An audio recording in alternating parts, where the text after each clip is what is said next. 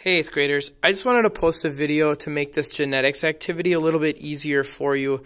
I don't think it's the most clear thing in the world, and without an example, I'm afraid that you're going to be very confused. So, on the genetics activity on the document posted to our PowerSchool Learning page, you're going to click Complete the Genetics Activity. It's going to come up here, Geniverse Lab.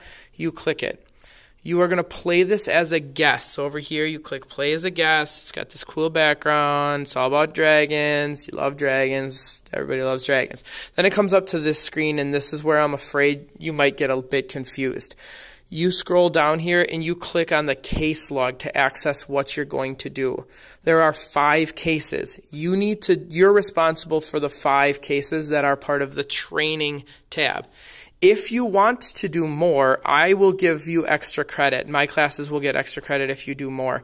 I'm sure Mrs. Schultz would also give you extra credit if you're a Mrs. Majorly student. So what you do then is you click on these things. So I'll just click on challenge 1. It's going to tell you to make a drake. Ready for your first challenge? It tells you how to do it. Read the instructions. Now I'm going to go through and show you what to do. So this is your target drake. You're going to take control of your chromosome control and try to make the target drake the same as your drake, or your drake is the same as the target drake. So first of all, we notice a male dragon would have like a chin, like it's a weird chin thing. So this is a female dragon. So we're going to keep this set on female. Steel is obviously a metallic color. So right here where we have chromosome control. We want the goal is to win the most stars. So it's to do this in the least moves as possible. So what we want to do is we want to take and make sure that it's going to be metallic. So we're going to change the non-metallic to metallic because it's a steel color. It doesn't have wings, so we're going to change this wings to no wings.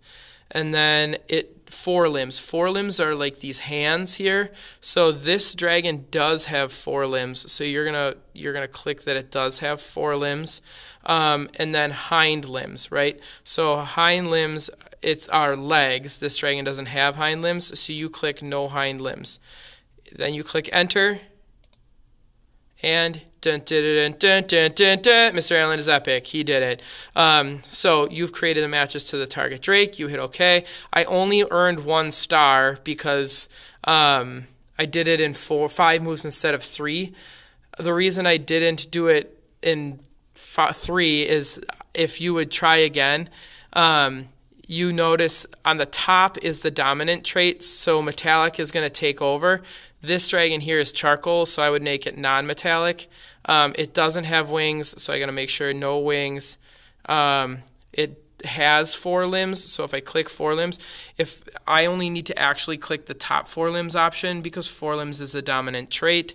And then hind limbs, it doesn't have hind limbs, so I need to make sure that they both have no hind limbs. And then now I'd hit enter. Yay, I'm killing it. God, I'm so good at this.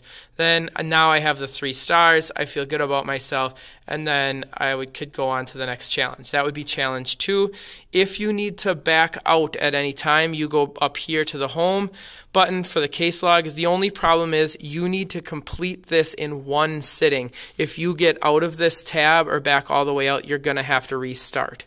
So at the end, you're going to send us, either me or Mrs. Schultz, depending upon who your science teacher is, you're going to send us a screenshot of this on your Chromebook.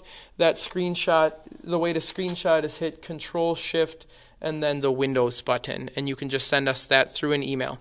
Hope you're all doing well, and we'll talk to you all soon. Thank you.